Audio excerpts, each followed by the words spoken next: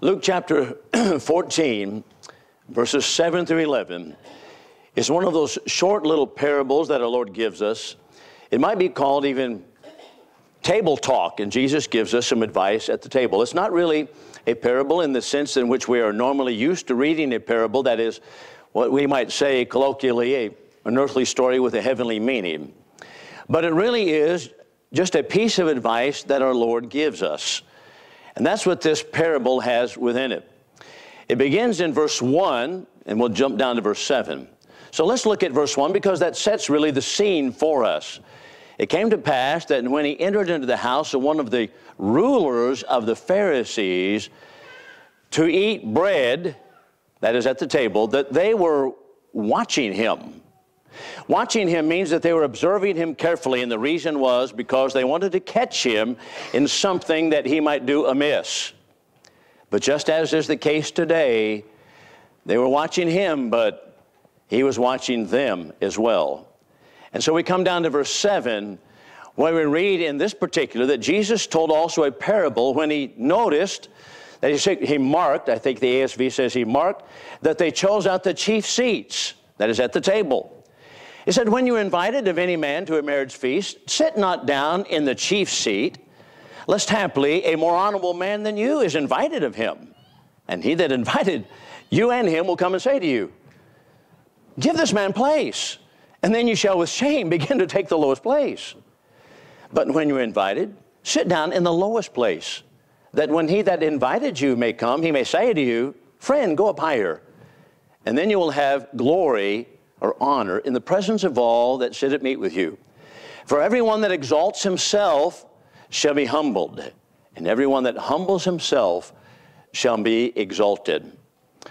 A couple of things that are pretty pressing as far as really grasping the picture of the parable, and that is to see how they actually ate a meal in the first century. Just as they do in Oriental countries, they sat at tables that were very low to the ground. So they sat on the ground. They sat on cushions, reclined on cushions. Normally, they would recline on their left side, just as in the picture that is here. They would recline on their left side, and they eat with the right hand. And when they have a table that had many people that would sit at it, it would be shaped like a horseshoe, just like right here. So the head of the table, the chief seat at the table, was left at really the apex of that horseshoe.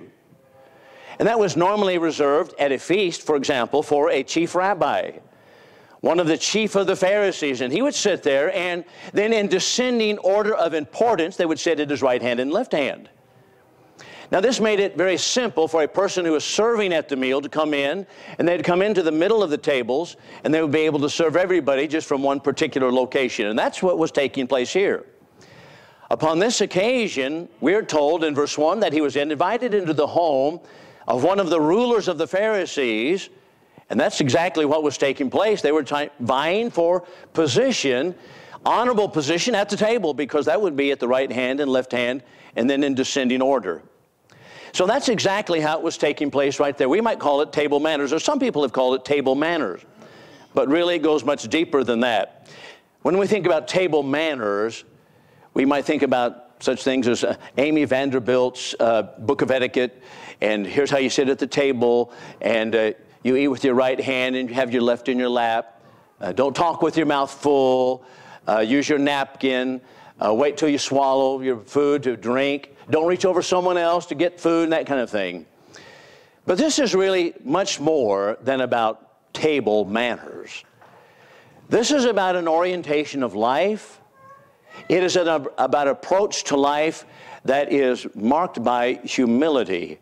And that's exactly what our Lord wants to teach us this morning in verses 7 through 11. A life that is marked by or oriented around humility. I read an article not long ago, just about a month ago, in the Epic Times. I don't know if you get the Epic Times or not. It's a great paper, but they had an article about humility, and they said humility is really being lost in America completely. Because our culture encourages different character traits that vie against or go against or fly in the face of humility. That is, we honor people who are narcissistic, self-centered. We have people who have an entitlement mentality. Arguing has become a national pastime. You can see road rage where people exhibit all of their anger. And people don't think anything about stepping on top of someone else to go up higher on the ladder. That's exactly what's taking place in our society. That was what was going on in our Lord's society also. And this particular parable absolutely destroys any concept that those things bring to mind. It's a parable about humility, and in order to go up in the kingdom of God, you must go down. And so let's notice several things regarding, number one, we'll talk about the principle of humility. What is the basic principle? We'll look at the basic concepts of how to be humble, that is, how to do it, and then the pattern of humility. So let's think about those three specific points for just a moment. Let's think about the principle of humility. Let's pick up the last verse of the parable, and that would be, everyone that exalts himself shall be humbled, and he that humbles himself shall be exalted. That was a difficult lesson for them to learn, just as it is difficult for us. But the apostles remembered it well, and it was mentioned in several statements that Jesus made that is a very similar comments in the rest of the gospel record. For example, it's in Matthew chapter 20, I think it's chapter 23. He makes that same comment. He makes it also in Luke chapter 18 at the end of another parable. Everyone that exalts himself shall be humbled, and he that humbles himself shall be exalted. The apostles remembered it well.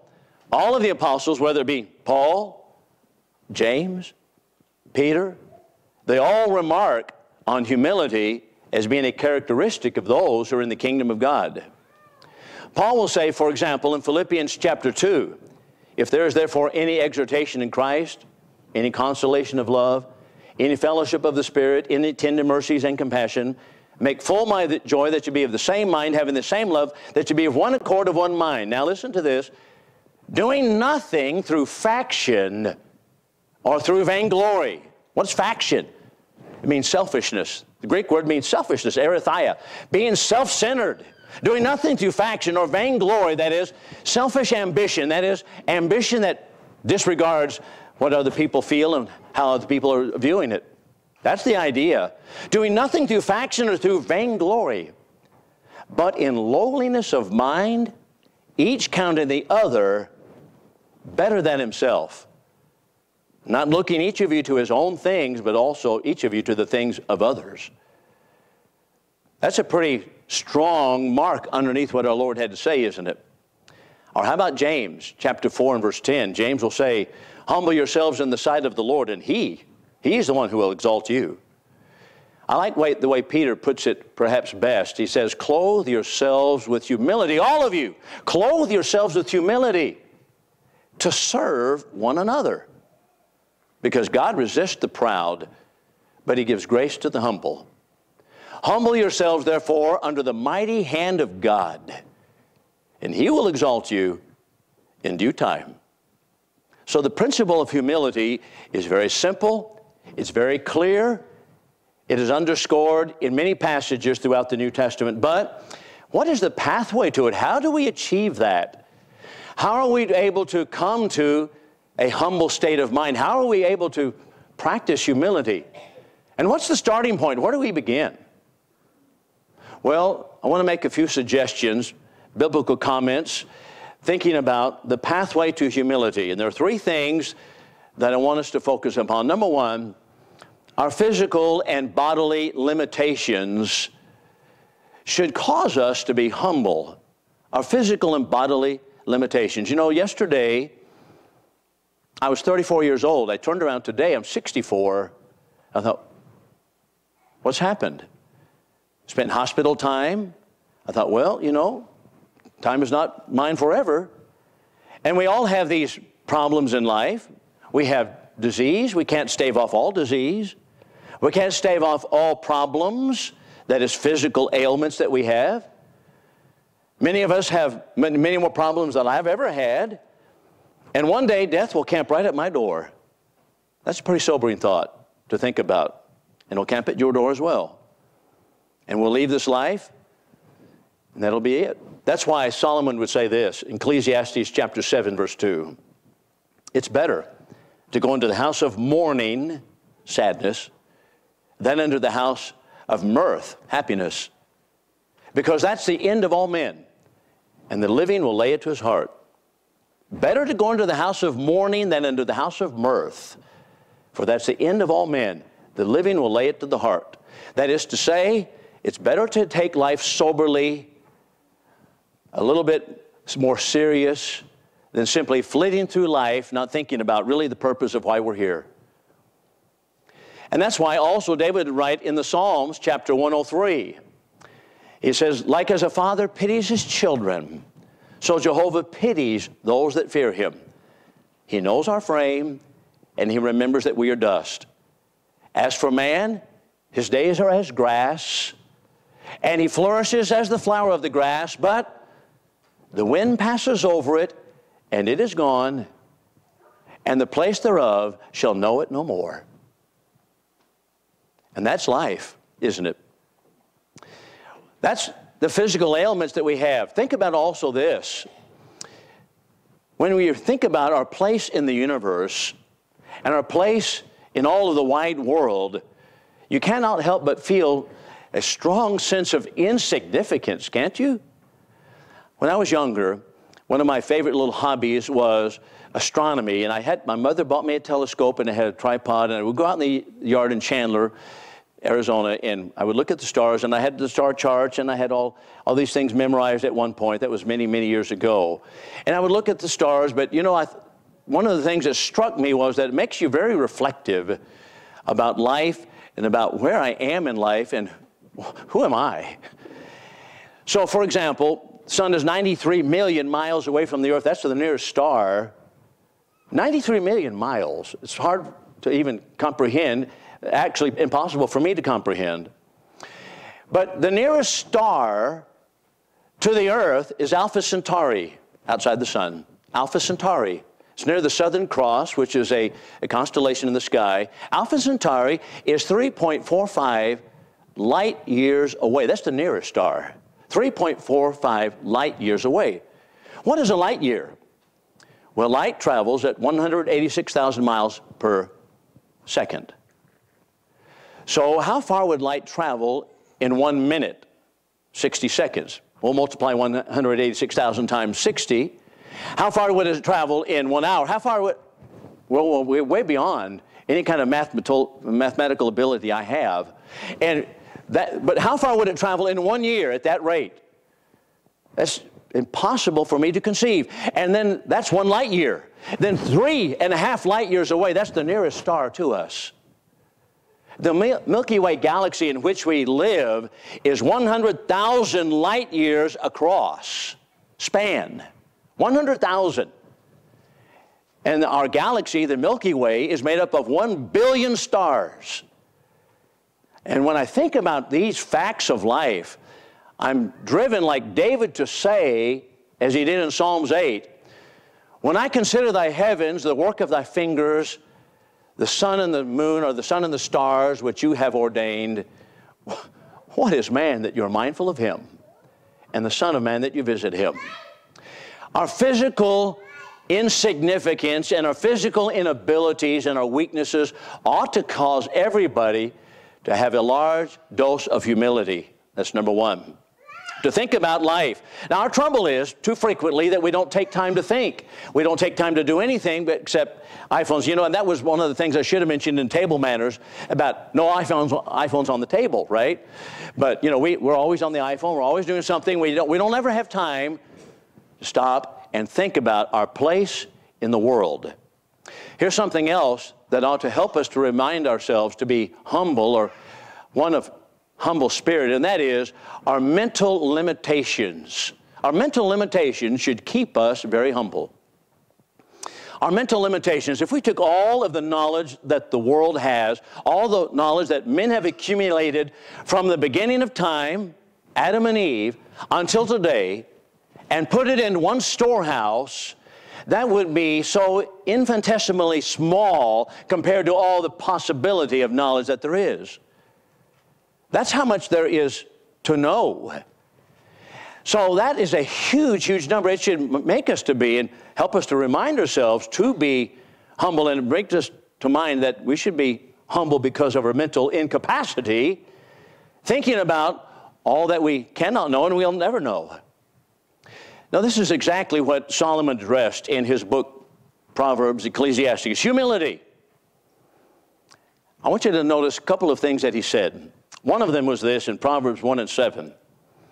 The fear of the Lord is the beginning of wisdom, but fools despise wisdom and instruction.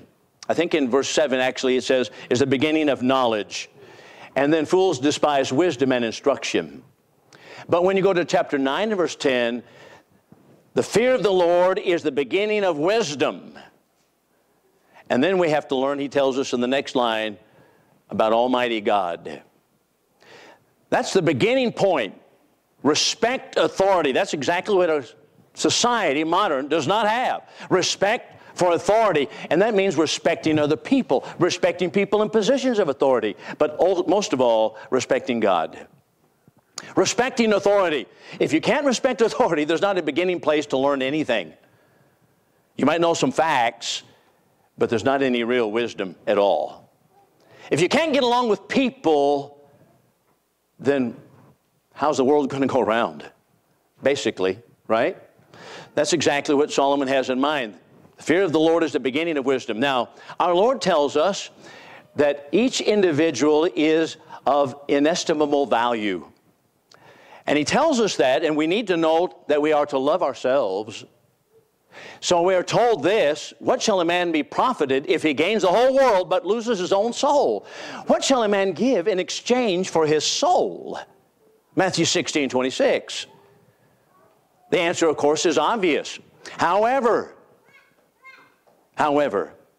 excessive self-love is a vice. And I will say it this way, it is a deadly vice.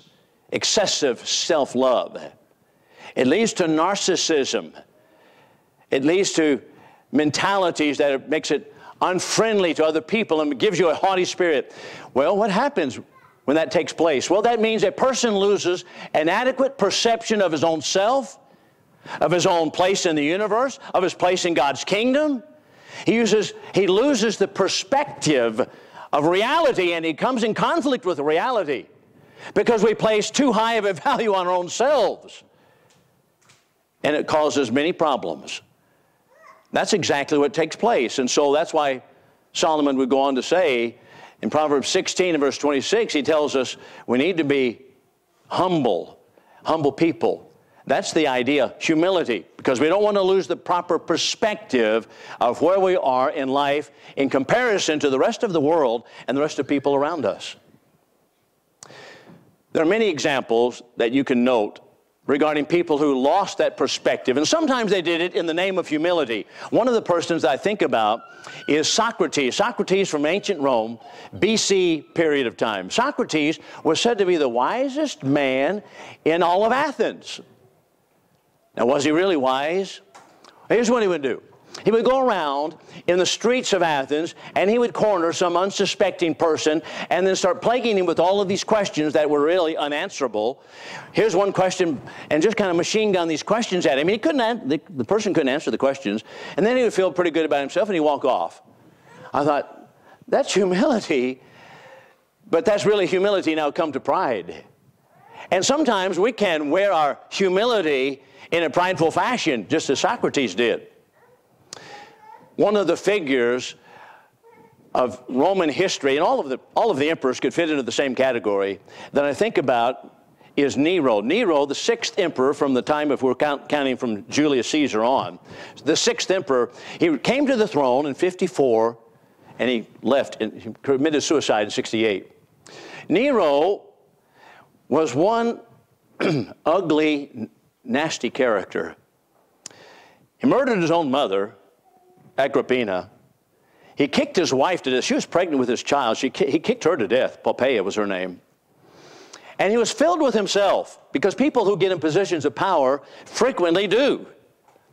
And he thought of himself as some great orator and some great, he would read poetry, but really a great musician. He played the lyre. So he would go and he would stand on stage and he wanted everybody to applaud him. And he made a rule. I think, by the way, before we get there, he was actually performing in Greece, in Athens, Greece, when he heard the news that Judea was now in a state of upheaval and burning, 66 AD, and he sent one of his generals who was with him at the time named Vespasian to take care of it. Just go take care of the business for me. He wanted to perform on stage. But here's one of the rules he had. He said, well, you know what? He said, if anybody leaves the building, leaves the audience, leaves the audience while I'm speaking, well then what? You couldn't leave. It's too bad if you needed to go to the restroom or something. Now, how's that? That is, if he's going to perform, anybody who leaves during this performance, you're going to be punished, even by death. People are so filled with themselves. And that's exactly what Nero was about. That's what a lot of people who are in positions of power are about. Very opposite. That's what the world actually calms people to be. It encourages people to be that way and narcissistic and filled with themselves, a sense of entitlement, and that's what I mean by it. So when we actually contemplate our mental incapabilities, or our limitations is a better word to say it, when we contemplate our mental limitations, it should make us very humble people. But most of all, when we contemplate our moral not simply weaknesses, but failures, that should cause us to be humble people. Paul was always conscious of where he had come from, always reminded himself and others of what he had done. The greatest apostle, and yet he made comments upon several occasions. For example, in 1 Timothy 1 and 15, he said, Christ came into the world to save sinners, of whom I am chief. 1 Corinthians 15, I am the least of the apostles, that I'm not meet or suitable to be called an apostle, because I persecuted the church of God. But by the grace of God, I am what I am. And his grace which was bestowed upon me was not found vain. But I labored more abundantly than they all, yet not I, but the grace of God that was with me. Isn't that a marvelous statement? Always conscious of where he had come from. And he tells us in a poignant passage to be exactly the same way. This is Titus 3. Put them in mind to be in subjection to rulers, to authorities, to be obedient, to be ready unto every good work, to speak evil of no man, not to be contentious, to be gentle, showing all meekness toward all men. For what? We also once were foolish, disobedient, deceived, serving divers lusts and pleasures, living in malice and envy, hateful and hated one another. But what? But when the kindness of God our Savior, his love toward man appeared, not by works done in righteousness, which we've done ourselves, but according to his mercy he saved us, through the washing of regeneration and renewing of the Holy Spirit. A beautiful passage this, to remind us that always bear in our hearts where we have failed, and that should help us in dealing with other people as well. One of the things that has plagued my mind through the years is how church problems have erupted. And frequently, it comes about because of self-centeredness. I went to Marlow. It was in 1992. Started preaching in Marlow, Oklahoma, right up the road. I had not preached a sermon yet. It was the first Sunday there. And I was going around shaking people's hands. And there's an old gentleman, I've forgotten his name. Good thing, perhaps. I don't know. I held up my hand to shake it. He sat there, he looked at me, he said, I'm not shaking your hand. I don't shake the hands of false teachers. I said, well, I haven't preached anything yet. What are you talking about? I haven't started. I thought, well, some people are born in the objective case in the kickative mood, aren't they? I thought, wow, it's incredible. That's just waiting for a fight to happen. He's going to drop the hat to start it. I thought, well, and that's how a lot of people are, unfortunately, in the churches. We had a horse when I was growing up. One of the first horses we had, Lane will appreciate this. This was a kind of a well-sized pony. I was just a kid. I was in 7th grade. My brother was in 3rd grade. And this was kind of a mouse-colored little horse. We called him Peanuts. But Peanuts, someone had taken Peanuts to a rail, apparently. You can kind of tell when a horse has been mistreated. And tied him up to the rail and beat him. Because, boy, you raised your hand, and, boy, he was going to tear things apart right there. Well, we bought that little pony, and when you tried to touch his leg, back leg, he would kick. And I don't mean to kick like trying to kick a fly. You can hear the wind. Whew. And it was like breaking bones trying to kick. So Scott got that horse, not my horse. I thought, well, a lot of people like Peanuts, you know, they just like tied up. Someone's beat them or whatever. I don't know where. But they're ready to kick. And as soon as you touch them, boom. And that's the way they go.